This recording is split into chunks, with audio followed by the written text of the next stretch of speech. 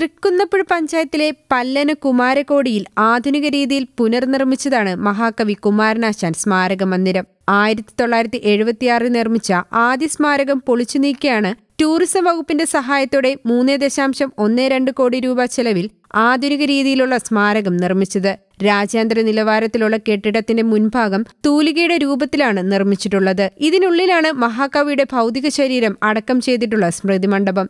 രാജ്യാന്തര സന്ദർശന കേന്ദ്രമാക്കി ഇവിടെ ഉയർത്താനും ലക്ഷ്യമിടുന്നുണ്ട്. പ്രശസ്ത കാവ്യങ്ങളായ കരുണ, ചണ്ഡാലഭിക്ഷുകി, ദുരവസ്ഥ, ചിന്താവിഷ്ടയായ സീത, ലീല, നളിനി എന്നിവ പശ്ചാത്തലമാക്കിയുള്ള ശില്പാവിഷ്കാരങ്ങളും സ്മാരകത്തിനുള്ളിൽ ഒരുക്കിയിട്ടുണ്ട്. കുമാരനാശാന്റെ വിവിധ കവിതകളുടെ ആലാപനവും പൂർണ്ണമായി ശീതീകരിച്ച ഈ സ്മാരകത്തിനുള്ളിൽ നിന്ന് ചെറിയ ശബ്ദത്തിൽ മുഴങ്ങിക്കേൾക്കാം. കുമാരനാശാൻ അപകടത്തിൽപ്പെട്ട് മരിച്ച ബോട്ടായ റെഡീമറിന്റെ ചില ഭാഗങ്ങളും ഇവിടെ പ്രദർശനത്തിനായി ഒരുക്കിയിട്ടുണ്ട്. ഇവിടെ എത്തുന്ന സന്ദർശകർക്ക് വിശ്രമിക്കുന്നതിനായി പല്ലനയാറിന്റെ തീരത്ത് ബോട്ട് ജെട്ടി, പുഴയുടെ തീരത്തായി പ്രത്യേക ഇരിപ്പിടങ്ങൾ എന്നിവയും ഒരുക്കിയിട്ടുണ്ട്.